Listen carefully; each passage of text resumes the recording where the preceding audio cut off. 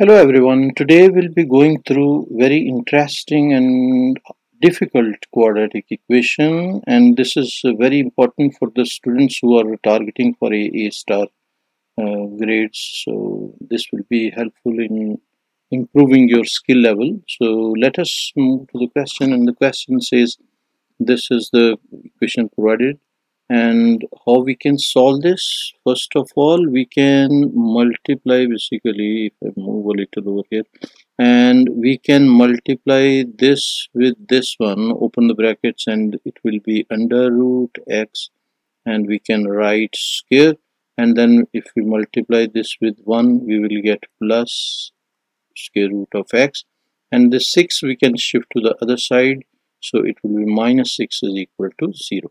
Now we can replace this as u, and this will be, we can put square root of x is equal to u, and this will be u and minus 6, and plus this will be u squared, and this will be equal to 0. Now this is normal quadratic equation in terms of u, which we can solve, and this will be mode 5 3. You can use factorization, quadratic formula, whatever you like, and you can take help from the calculator, but you will have to show the complete working also.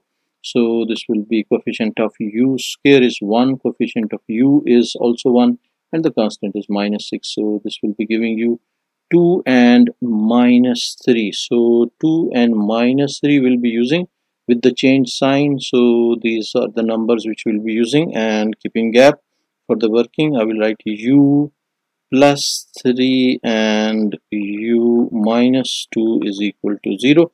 And intermediate step, we can write u, this one, multiply by this, so it will be u minus 2, and then next we'll be writing plus 3 multiply by this, so plus 3 into u minus 2 is equal to 0. So this will be complete working for the quadratic equation solution. So, and this is the rough work which I can erase, and this implies u plus 3 is equal to 0 or u minus 2 is equal to 0. So this implies u is equal to minus 3 and u is equal to 2. Now we can replace this value, so it will be under root x or square root of x is equal to minus 3 and square root of x is equal to 2.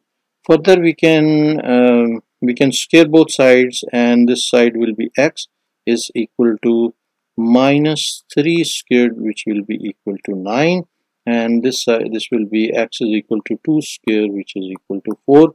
So x is equal to 9 and x is equal to 4. These will be the two solutions.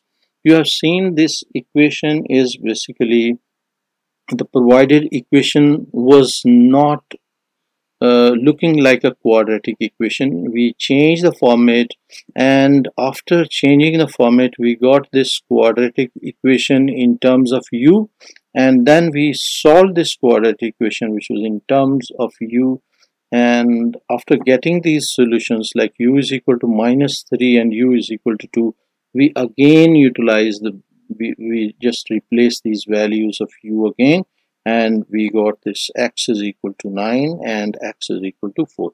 So these type of questions are basically very helpful for your exam preparation, and these difficult quadratic equations you should solve as many as you can. I'll be uploading similar videos, and better to subscribe the channel and introduce this channel to your respected teachers and recommend this channel to your friends as well.